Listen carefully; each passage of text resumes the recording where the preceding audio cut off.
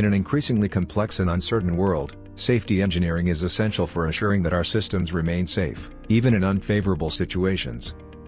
To develop safety-critical systems, the safety development lifecycle allows us to carefully plan, implement, evaluate, and update our systems. Following the V-model development lifecycle, we further decompose this process into identifying the requirements for building safe systems and verifying that those requirements have been met.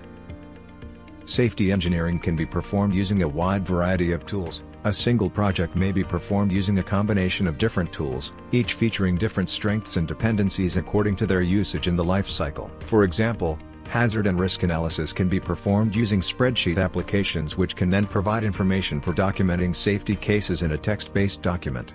On the design side, requirements management and architecture design tools need to provide input for safety analyses such as fault tree analysis or failure model and defect analysis.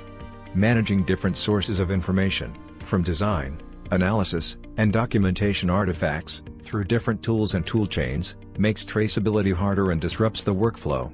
Our answer for addressing this challenge is to offer an integrated solution that supports safety engineers as a single tool. The engineer can then focus their attention on the details of the task, rather than their tool and the integrity that might be lost due to the used tool chain. That is why Fraunhofer Institute for Experimental Software Engineering is very proud to present SafeTBox.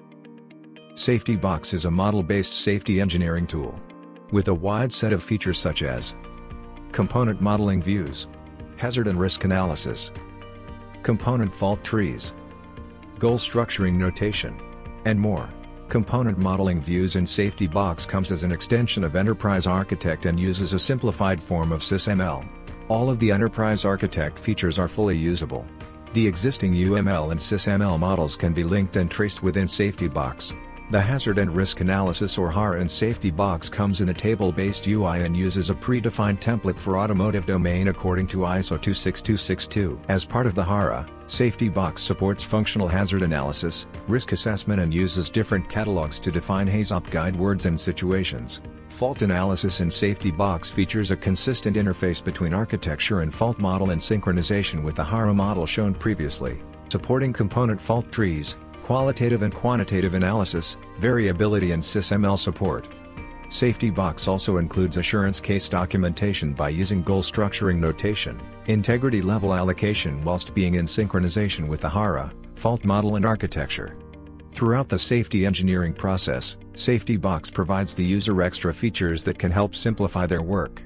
Extra features include usability, interoperability, review support, automation support, traceability and more. To know more about SafeTBox, visit our website at safetybox.de.